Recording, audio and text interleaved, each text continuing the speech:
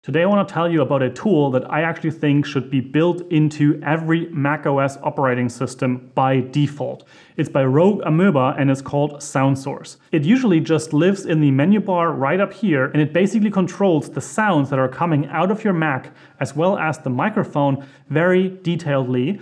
And it actually gives you the option to also run effects on the sounds that are coming out of applications or out of your Mac in general. What I love about this is that it gives me a much better interface to work with my Mac, have an overview of what is going on. The microphone can disable it and also choose which one should be my system microphone very easily.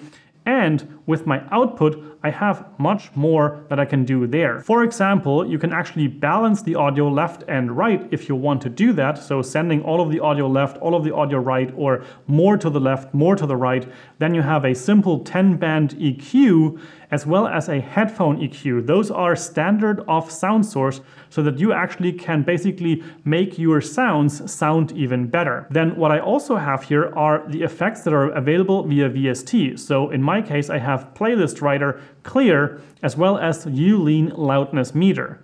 In this case, for example, the loudness metering would be an application which is actually tracking how loud these sounds are that are coming out of my Mac so that I can see what is going on there. This is really useful when you're live streaming, for example, and you want to make sure that things are going to be as loud as they should be.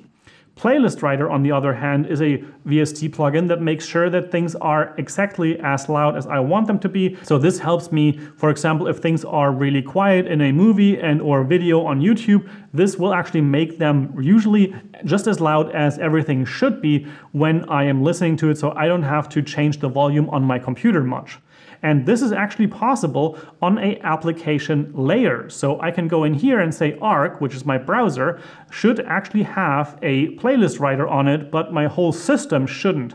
And this, for example, is something I use when I am playing back videos or watching movies, because I don't like how movies are notoriously silent in certain segments and then super loud in others. So that's why I am running the playlist writer on my video player app and sometimes on my browser as well. Another really interesting thing here is that you can actually redirect the sounds from specific applications to certain outputs.